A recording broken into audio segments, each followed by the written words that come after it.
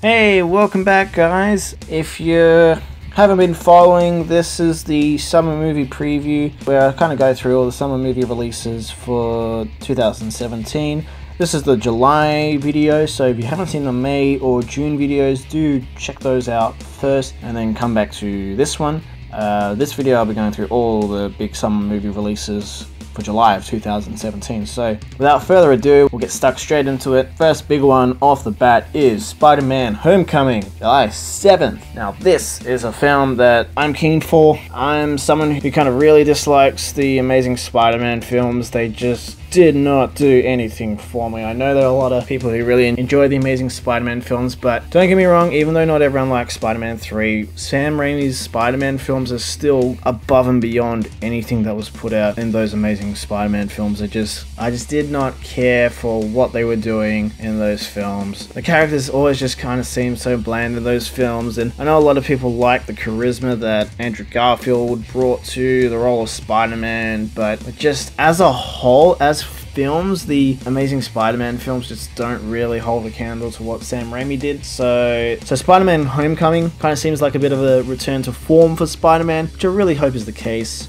We have John Watts directing the film, who directed the film Cop Car in 2015, which wasn't too bad. But well, now Spider-Man is in the MCU, the Marvel Cinematic Universe. We've got Marvel Studios producing the film. Kevin Feige is behind it. We've got the collaboration between Marvel Studios and Sony Pictures, which is something unprecedented and has never really happened on this scale before. It's something really quite spectacular, pun intended. Everyone really seemed to like Tom Holland as Spider-Man in Captain America's Civil War. And we just get a little bit more of what we were introduced to in that film, and we get to see this young Peter Parker and Spider-Man going through high school and normal teenage drama, and it feels really like a John Hughes film, like The Breakfast Club or Ferris Bueller's Day Off. It really has that vibe to it, which I mean, look, I really do love Ferris Bueller's Day Off. That's an awesome movie. I freaking love that film. And especially Weird Science. Weird Science and the late, great Bill Paxton. Good God, those John Hughes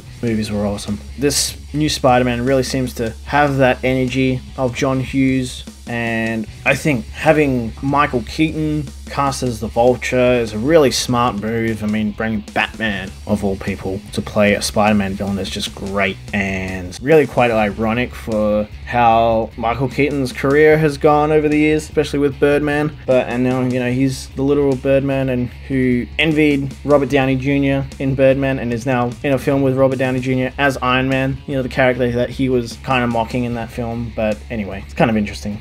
We get to finally see Spider-Man and Iron Man on the screen together, teaming up, which I was a big fan of the 90s Spider-Man cartoon, where the episodes I really liked were when Spider-Man would team up with another superhero. So there are the episodes where Spider-Man would team up with Iron Man or War Machine, and those were usually the episodes that I really liked the most. I really enjoyed those, so I hope it's kind of just like that cartoon kind of brought to life kind of deal, which would be a lot of fun, you know. So Spider-Man Homecoming, July 7th. I hope it really is a return to form for Spider-Man, and we get to see a whole lot more of Spider-Man in the MCU from here on out. But following that, July's a pretty awesome month for the most part. Following that is a film I'm really damn excited for, and that's War for the Planet of the Apes on July 14th. This is Matt Reeves directing, who will be directing the Batman following this film. This is the end of the trilogy that started with Rise of the Planet of the Apes and continued with Dawn of the Planet of the Apes. This is capping off Caesar's story as his rise to power with the apes. We get to see Woody Harrelson playing a really ruthless villain, but I mean, it obviously depends on which side of the conflict you sort of agree or disagree with. I mean, if War for the Planet of the Apes knocks it out of the park, which I'm pretty sure it will,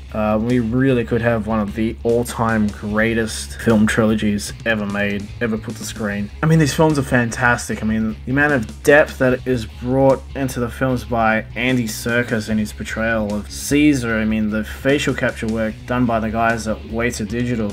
Everything is just so incredibly put together and so moving, and you just can't help but be excited. I mean, the war that we're promised in this film just looks like it's going to be something really special and something really, a real spectacle to behold. So I'm really looking forward to War for the Planet of the Apes on July 14th. Following that is a big bloody film that I know a lot of people are really excited for, and that is Dunkirk, releasing July 21st. This is Christopher Nolan's follow-up from Interstellar. Interstellar was his last film that released in 2014. We're finally getting the next film from Christopher Nolan. It's obviously about the Battle of Dunkirk, a World War II film. I mean, you've got Christopher Nolan staples in there like Tom Hardy and Cillian Murphy in the film, but you've got even Kenneth Branagh in there, which looks like it's going to be another solid Christopher Nolan film. And the trailers have all looked just spectacular. I mean, the way Christopher Nolan shoots on IMAX is just beautiful, beautiful work. But I know a lot of people are still kind of confused as to why this film was released in July as a summer release, rather than be kind of an Oscar bait film released in October, November, where it could have had, Oscar chances. But I don't know, Warner Brothers, who are releasing the film, obviously have confidence in it as a summer film, as it was awarded the PG-13 rating, which is a bit odd for a war film, I'll admit. You would think a war film would probably be rated R, but I mean, Christopher Nolan has usually worked within the PG-13 rating, so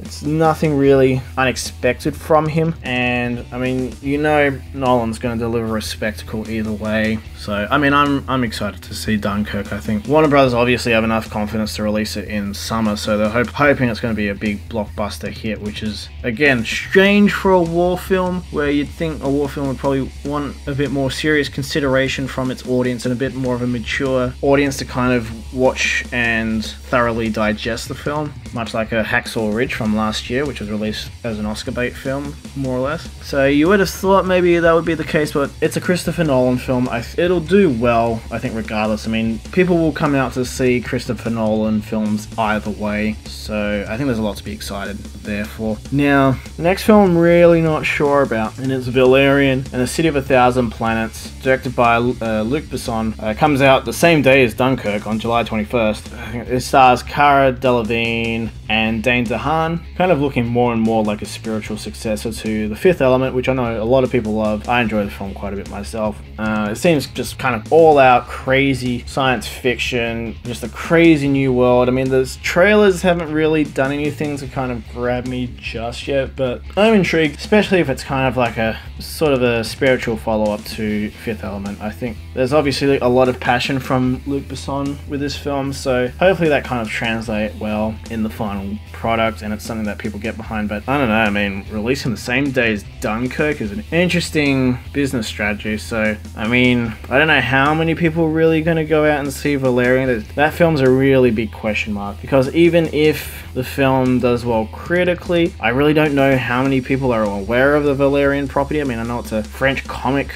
and it's quite popular in France, but I don't really know how many people outside of France are really going to be aware of this Valerian property. So I mean, we'll have to see what happens as we get closer to the release date. The film coming out after that, though, something I'm really keen for, is Atomic Blonde, which releases July 28th, directed by David Leitch, who will be directing Deadpool 2, but co-directed the original John Wick with Chad Stahelski. While Chad took on the directing duties for John Wick Chapter 2, David took on the directing duties of Atomic Blonde. So we got kind of two unique flavors, and they both kind of helped each other out. They both started together as stunt coordinators for The Matrix, and then ended up directing John Wick together, and now they've kind of started to move into their own properties a bit. But Atomic Blonde just looks freaking awesome. I mean, you got Charlize Theron playing just like a badass female John Wick in a way. I mean, it's based on a graphic novel. James McAvoy and Sofia Boutella are in the film as well, in the supporting cast. I think Sofia Boutella's kind of like the villain in the film. And John Goodman's also in there as well. But should be another really awesome, well choreographed action film that's just relentless. And I mean, John Wick Chapter 2 was just freaking awesome this year. It was an awesome film. If you haven't seen John Wick Chapter 2 or the original John Wick, please do yourself a favor, go and see those films. Those films freaking rock. So yeah, really excited for Atomic Blonde. And then we come to a film that, in all honesty, I really couldn't give two shits about, and that is the Emoji Movie, which also comes out July 28th, same day as Atomic Blonde. It's a Sony animation film, which should tell you everything. If you hate the Smurf films, you know automatically what to expect. It's another kid-generated hyper-festive animated film. It's all these, you know, emojis sort of trapped within this phone universe, and Patrick Stewart plays the poop emoji, and I don't know. Kids are gonna go and see it. It's gonna be, you're gonna see people taking the piss out of it over the next few months. Just the movie just looks ridiculous, and I don't know who's asking for it, but I mean, in a world where an emoji film can be released, I mean, anything's possible, right? I mean, you've got indie filmmakers struggling to get off the ground, but hey, I mean, there's a movie about a poop emoji. How about that? So that comes out July 28th. Then it's kind of better things. On July 28th, we have an Inconvenient sequel, Truth to Power, which is the sequel to An Inconvenient Truth, put together by Al Gore as kind of the wake-up call to global warming, so just thought I'd throw that on there. That also comes out on July 28th, and that's, the first film did quite well, and a lot of people really drew from that film in discussions about global warming. It really opened up that discussion. So it'll be interesting to see. I think it's probably time that another film like that kind of comes out and wakes people up again. So we'll see how that film does, especially if it's competing with the bloody Emoji Movie.